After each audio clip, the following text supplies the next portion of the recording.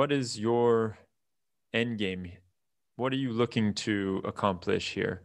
Yeah, I think personally, I'm really motivated by this kind of future of machine learning where we build these machine learning systems very interactively. So like we're able to build systems that have natural interfaces for humans to quickly understand what a model is doing, quickly repair it, and quickly iterate to a great system that can work well in practice. So that's kind of the end game for me. And I think like the current practice is not necessarily that focused on this notion of interactivity.